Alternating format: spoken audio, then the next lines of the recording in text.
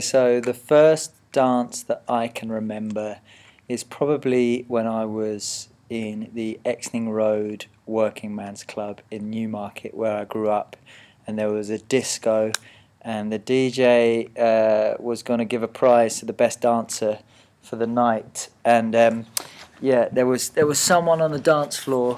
Let me just set this up. They were going like this.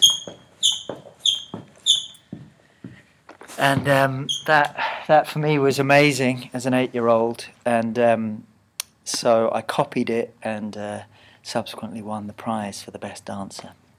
First choreography I remember loving was probably Five Guys Named Mo musical from way back. My mum used to take me up to the West End to see shows as a kid, tirelessly taking me up to London, and yeah, there was one bit, a track called Agité. I don't even know if it's on YouTube or anything, but they did this like clicking jazz routine, and I got the VHS cassette and I took it home and learnt it off by heart and just loved that piece. Clark Peters was the man behind that. Yeah. What made me fall for dance?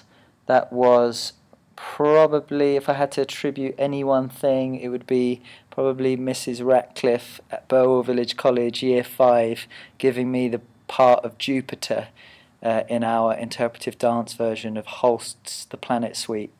So I was about 10, and yeah, basically Mrs. Radcliffe just said, run around the room with your arms behind you at this particular point in the music, and it was a massive assembly room, and I just legged it around and had this amazing music playing, and that was like light bulb moment. Maybe, I don't know, maybe I didn't even know it was the moment, but looking back, that was certainly formative.